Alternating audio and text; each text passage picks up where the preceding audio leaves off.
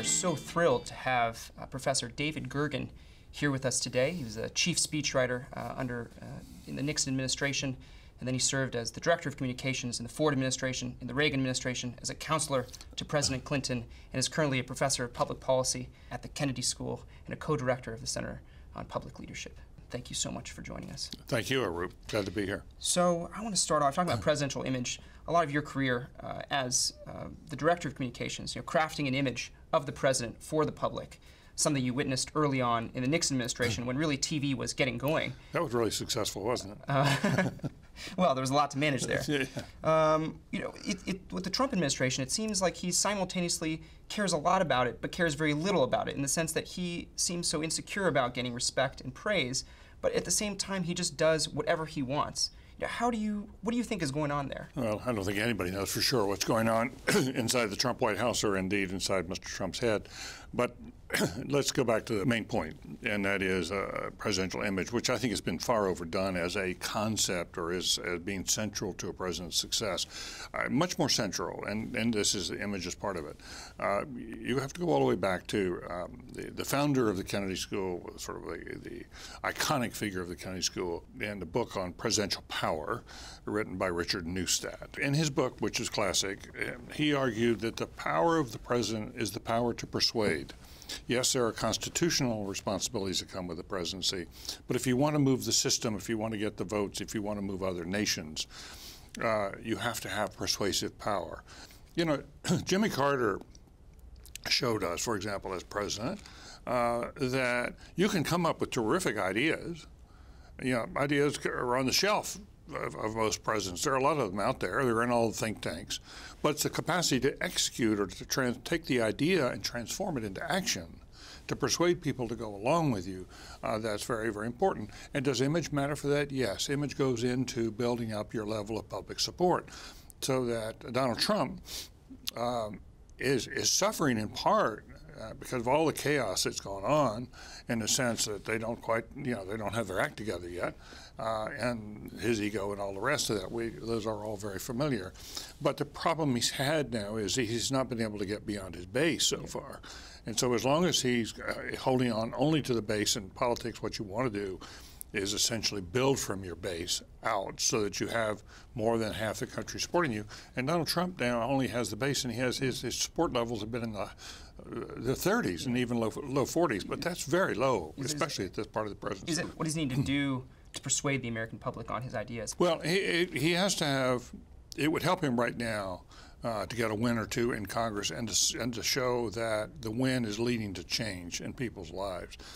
He's going to ultimately be judged by his own base, whether he delivers on jobs, whether he delivers on the health care promises he made, whether he delivers on various other ways on immigration, all the other kind of issues they seem to care so much about. And that is going to be part of it. And they're already, the Trump people, their message frequently is he's a man who keeps his promises. He has a long list of promises he made to his base. He's executing. And you have to say he has been fairly faithful to a lot of the ideas in the campaign. But that only gets his base.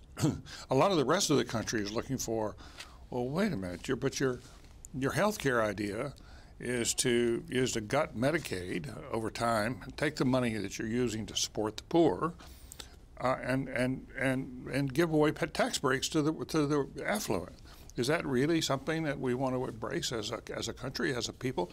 A lot of other Americans here in Cambridge, those are the kind of questions that you run into everywhere. A large part of persuasion also seems like getting the media on board, sure, in a sense, and being able to get them to deliver your ideas, right, or give you a fair break.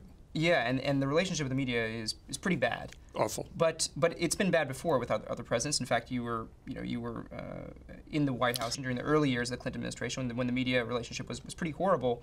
I remember they cut off access very briefly to D.D. Myers and George Stephanopoulos, and I know that there was just a lot of turmoil in those early few months. Sure, so things can turn around.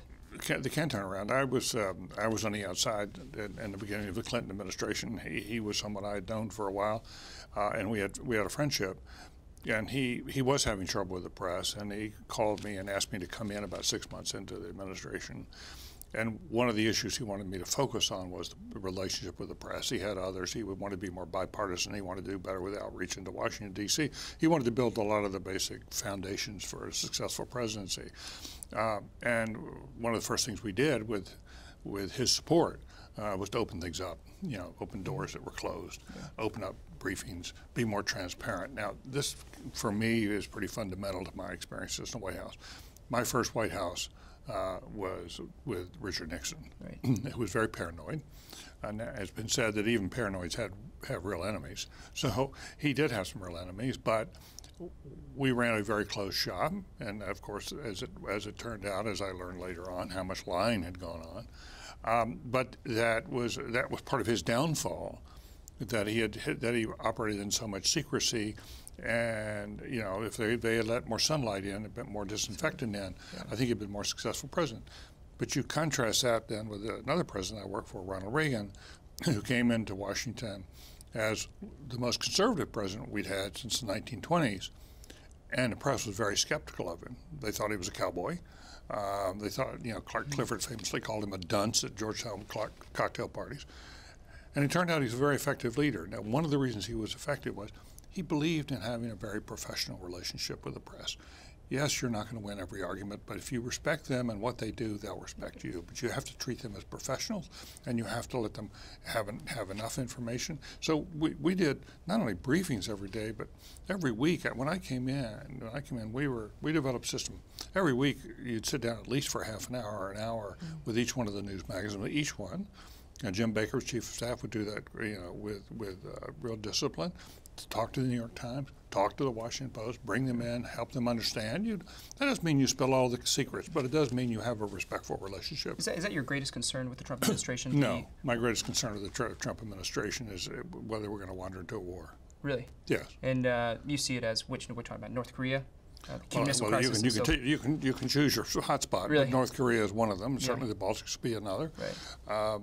I think we're moving toward a better place with the South China Sea. Right. But I think what we have in President Trump is someone who is not only inexperienced, but is erratic and volatile. And you never know with his temperament if he's going to lash out. We know that through the tweets. And that's a pattern that in a president can be quite dangerous. I mean, you are the commander-in-chief. You can push buttons. Now, fortunately, he's assembled a very good national security team. Once he got Flynn out and brought McMaster in, that was a great change for the better. And Jim Mattis at Secretary of Defense. He's got some strong people now. So, I'm hopeful there. But I would tell you, in the Nixon days, when he got very erratic toward the end, he was drinking heavily. His Defense Secretary, Jim Schlesinger, a very bright man, called the military and said, if you get an order from President Nixon to fire missiles, you do not fire until you come to me and get my personal sign-off or get the personal sign-off of the Secretary of State. You have to have one or the other. That was entirely outside the constitutional system. Yes, but it protected the country. Right. Because you don't know if you have an erratic person. And, I pray to God, President Trump will have I'd like to see him, frankly, do good things for the country. But I worry more about that than anything else. So you were a speechwriter. You were in the speechwriting shop in the Nixon administration, right? I ran the speechwriting shop. You ran the speechwriting shop. Could you see? I mean, were you witnessing his alcoholism and his paranoia? Was that something you saw firsthand? More and more. I was young when I first came to the White House. I was just a kid, just out of the law school here, and out of the Navy. And when I first came, what I saw was the bright side of Richard Nixon, and he had a very bright side, and I saw the public side inside the White House. But as he came to trust me, then he let his guard down, and I saw the raw side, and he had a language. I've been in the military, but I had never heard language like that. Does it feel like Watergate? There have been days when it's definitely felt like Watergate. And I do think we'll have to wait and see. I think we should be very cautious about drawing firm conclusions now. We don't. Let's let the evidence be assembled. It takes a long time, and it's unfair to the individuals involved to find them guilty. To have a hanging first and then have the trial. Yeah, everyone's saying that the White House staff should lawyer up. You got to get lawyered up right now. What does it mean? It doesn't sound like a lot of fun. What does it mean to get lawyered up? Well, I had to do it during the Clinton administration.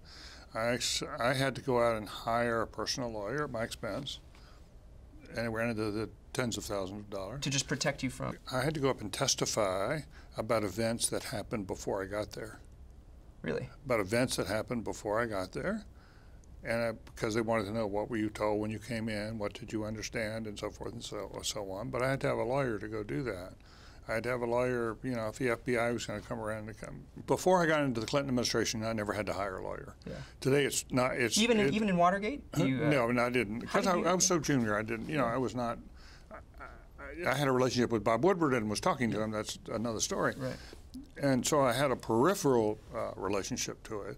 But no, I didn't have to, I wasn't being called to testify. Yeah. That's when. This is Whitewater stuff. That's what we're talking about. I started my career with Watergate, and I wound up with Whitewater, so it was a hell of a ride. A lot of young people today, and I think this is totally unfair. Yeah. They get sucked into the workings of the White House, and somebody doesn't protect them. You know, the general counsel doesn't protect them from conversations, or they're asked to do things that are on the margins, or they're told, as in Watergate. As in Watergate, I had friends who were young like me, who were in, you know, we were in tertiary positions, and we were told, well, here's what the law said. Nobody pays any attention to the law. This is the way politics is actually played. Yeah. You do this, you do that, you do these dirty tricks. That's what some of my friends were told, and they went to jail for it. Wow. And I thought you got to be very careful. You got to lawyer up. You got to lawyer up, but you got to choose the person you're working for carefully. Yeah. And you've got to be willing to walk. Yeah. If you see things, don't say things. Get out. On that note, so I read a 1993 Rolling Stone interview with you, and in the interview, the cookies were somehow involved. You might have been eating them, and so I went ahead and made the assumption that you like cookies. I do like cookies. And otherwise, you wouldn't be an American, right? Absolutely. Okay, so especially chocolate chip. We've got especially chocolate. Well, it's a good thing because I got a lot of fun things here. So we've got this is called a this is a chocolate chip. Yeah. Yeah, that's. Let's see. Think. It looks like a chocolate chip. It could be this one. Let me see. How about the brownie? They're usually they're the ones I shouldn't eat. I'm told that you put some things in there sometimes. People walk out of here a little high. Is that true? I've been told that I would. They're so high because they had such a great conversation with me. I was told I'd have a marijuana cookie if I came over and visited you. We got oatmeal raisin, peanut butter, sugar cookie, cinnamon, snickerdoodle cinnamon. We got M&M, chocolate chunk. Gee, you take your choice. I'm gonna have some water. Okay, I have always been a fan of M&Ms. Love what they do. So I'm gonna go for the M&M cookie. You go for it. I still think that's the chocolate chunk. Sure, that's right. No, that's a chocolate chunk. So do you? People like all sorts of cookies. You're from the South originally. Is there a Southern twist on the classic American cookie? Is there something that they like particularly down there? It is not true that we serve chocolate cookies with grits. It's not true. I know that was a rumor. Chewy, hard. Do you have a preference? I prefer gooey to chewy. Oh, you like it quarter baked? I prefer it warm, actually. But these seem fairly fresh. In fact, the peanut butter just came out of the oven about 30 minutes before this interview. Here, right here at Harvard, there's a place you can make peanut butter cookies, or did you bring them in? I went to an outside shop. There's a place in Harvard Square called Insomnia Cookies, and they deliver until 3 a.m. You can order your friend one cookie if you want. Oh, good. Although I'll have to remember that. Yeah, they do. What's it called? Insomnia Cookies. Insomnia Cookies. Do the cookies also keep you awake all night? They do, actually. They told me, I talked to them today, actually, that most of their orders for delivery come in at night, as you might imagine. People, possibly people getting high, but wanting the cookies after they get high. Well, maybe that's the way to get high. Fine, yeah. I really appreciate how academic and highfalutin the conversation's been. Well, thank you so much. This has been a real pleasure. Okay, thanks so much. Yeah.